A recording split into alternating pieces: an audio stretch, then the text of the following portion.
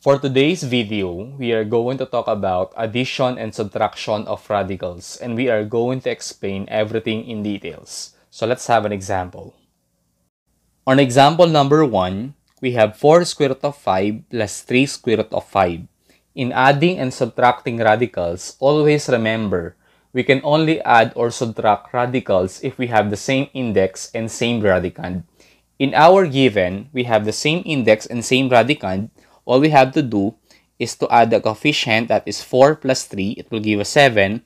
And let us write square root of 5. And this will be our answer. On example number 2, we have 3 to the 4th root of 2 minus 6 to the 4th root of 2. Since we have the same index, and that is 4, and same radicand, which is 2, all we have to do is to subtract their coefficient. It will give us 3 minus 6, that is negative 3, and let us write 4th root of 2. And this will be our answer. On example number 3, we have 5 cube root of 3x plus cube root of 3x. As you can see, we have the same index and same radicand, but if you are going to rewrite this one, we are going to have 5 cube root of 3x plus 1 cube root of 3x. Let us have 5 plus 1. It will give us 6, and let us write cube root of 3x. And this will be our answer. On example number 4, we have 3x squared square root of xy minus 2x square root of xy. Still, we have the same index and same radicand, but as you can see, we have different exponent in variable x. So to simplify this one, since we can combine this one, all we have to do is to write 3x squared minus 2x close parenthesis, and let us write the radicand and the index, which is square root of xy. And this will be our answer. On example number 5, we have square root of 32 plus square root of 18 minus square root of 50. Again, in adding and subtracting radicals, we must have the same index and same radicand. So to simplify the given expression, let us find the factors of the radicand, which one of the factors is perfect square. So the factors of 32, that is 16 multiplied by 2. 16 times 2 is 32, and 16 is a perfect square. And the factors of 18, that is 9 and 2. 9 multiplied by 2 is 18, and 9 is a perfect square. And then we have 50, that is 25 and 2. 25 multiplied by 2 is 50, and 25 is a perfect square. The square root of 16, that is 4. And let us have square root of 2. The square root of 9, that is 3. And then square root of 2 minus square root of 25, that is 5 square root of 2. Let us simplify. 4 plus 3, that is 7 square root of 2 minus 5 square root of 2. 7 square root of 2 minus 5 square root of 2, that is 2 square root of 2. And this will be our answer. On example number 6, we have square root of 4ab cubed minus square root of 16a cubed b minus square root of ab. So let us simplify. The square root of 4, that is 2. And let us rewrite a b cubed minus the square root of 16, that is 4. And let us rewrite square root of a cubed b minus square root of ab.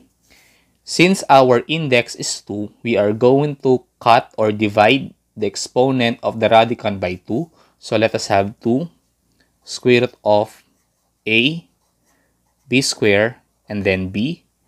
If you are going to add this one, that is 2 plus 1, that is 3. And then let us have 4 square root of a squared, a, and then b minus square root of ab. So let's simplify. Let us have 2 square root of b squared, that is b, square root of ab minus 4 square root of a squared, that is a, and then let us write square root of ab minus 1 square root of AB. Since we have the same index and same radicand, all we have to do is to write 2b minus 4a minus 1, close parenthesis, square root of AB, because we can't add or subtract this one. And this will be our answer. On example number 7, we have cube root of 375 minus cube root of 81 minus cube root of 24. To simplify the given expression, we must have the same index and same radicand.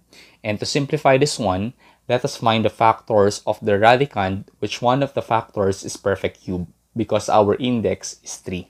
So let us have the factors of 375, that is 125 and 3.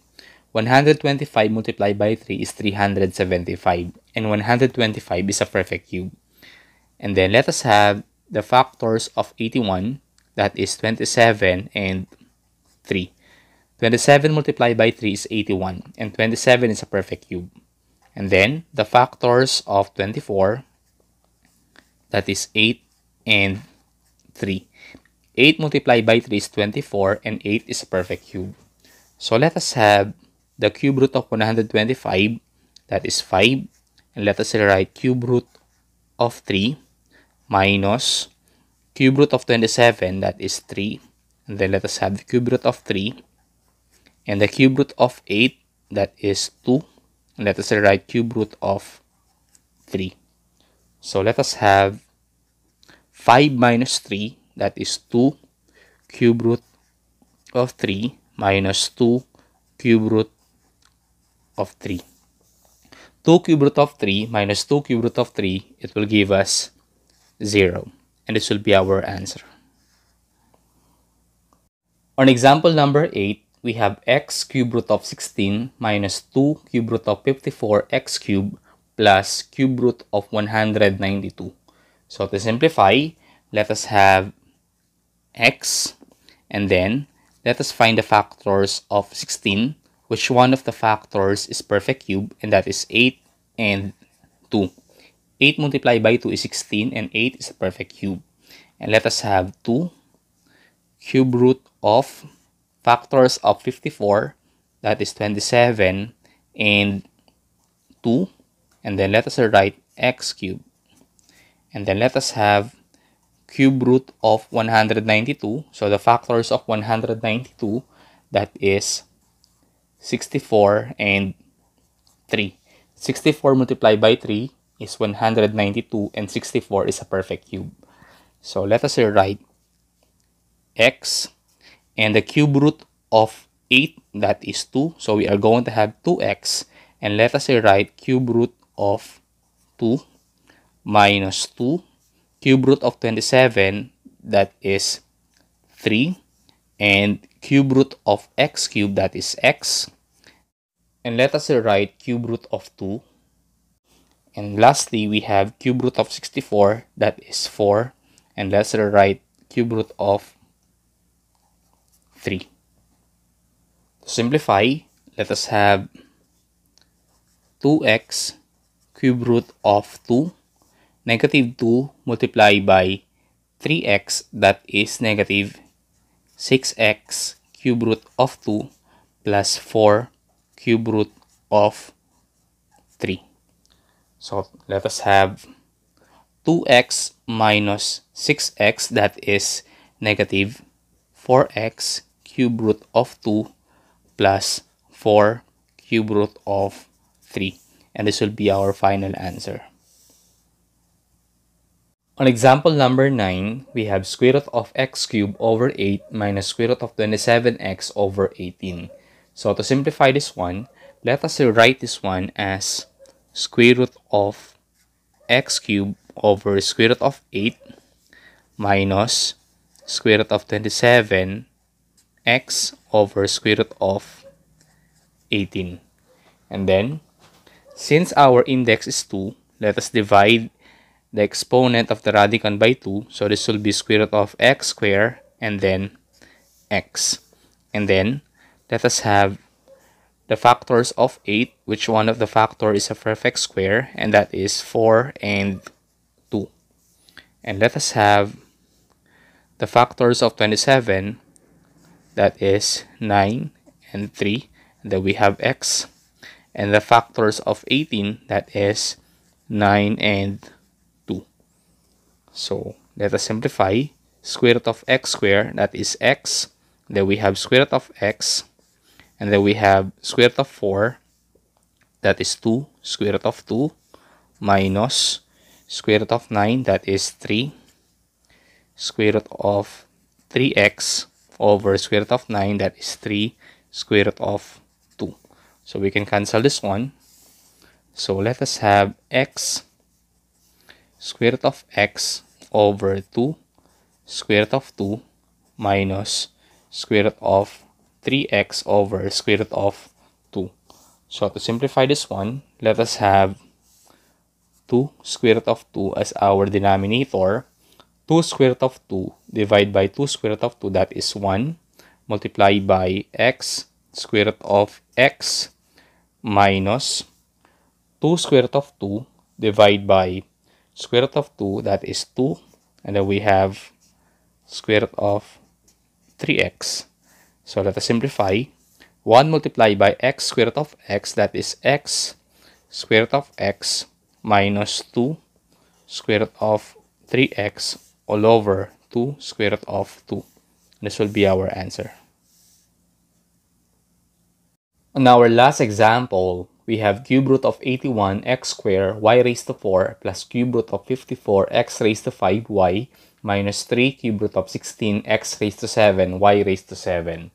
To simplify the given expression, we must have the same index and same radicand.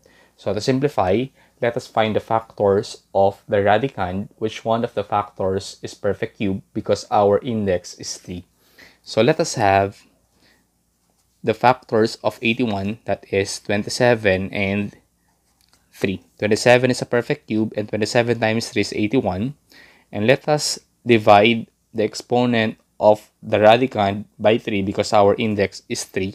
Let us have x squared and y cubed and then y raised to 1 plus the factors of 54, that is 27 and 2, and then let us have x cubed, x squared. If you are going to add, it will give us 5, and let us write y minus 3 cube root of 16, that is 8 and 2, and let us divide the exponent of x and y by 3 because our index is 3. So this will be x cubed, and then x raised to 1. If you are going to add, it will give us 7.